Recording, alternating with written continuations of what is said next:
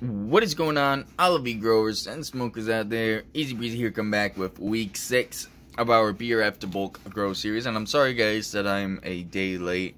Work has just been kind of tough and things like that. But anyways, that's a different story. Let's go ahead and jump into this. I'm going to showcase a few of these off here. You can see here they're looking very nice. They're just about ready. A few more days and all of these are going to be ready. So I'm going to be prepping everything here really soon, which will be a video all in itself. And you can see most of these here are just about completed. Some of these are really close, like this one here, but this one here, this jar has a little crack on the side of it, if you can see that there. No mold so far, so I'm gonna let it do its own thing and we will see what happens. Maybe I'll isolate this jar later on during the fruiting process and just see what happens. Maybe that I'll use that one for its own BRF fruiting. A couple of these there almost done. Well, you get the picture by now. Some of these ones, like over here, still got a little ways to go, about another week or two. No, I'd say probably another week or so.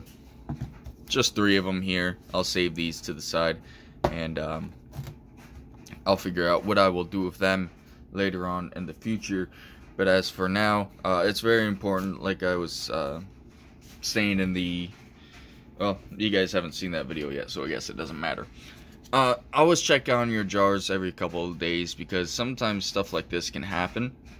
And you can see here the little bit of mold on top here. Looks like we got some sort of black mold on top of them here, which I'll probably take a little culture of, throw it on agar plate and look at it under the microscope here, just to check it out, show you guys what it's like. If you guys want that, go ahead and tell me in the description and I will swab it and throw it on some agar and we will look at it deeper. So that's one thing that I wanted to cover, is kind of the importance of all of this, making sure you check regularly, just in case, because you never know. One day things might look fine, the other day it might just mold right out on you guys. So the next episode, guys, will be a all-in-one video, meaning I will go through and I'll show you how to transfer the BRF to bulk, and I will be fruiting them all in the same video. That way, not to waste your time with more pointless videos, kind of. So I hope that kind of speed things up a little bit. So anyway, so guys, I hope you like this video. I hope you enjoy it. And if you prefer this type of way of doing these videos, it's just kind of week by week, then of course, you know, you can always let me know in the description below, and maybe we can make some sort of compromise. Alright guys, until next time, keep on growing, keep on smoking, and I'll catch you guys in the next episode. See you later.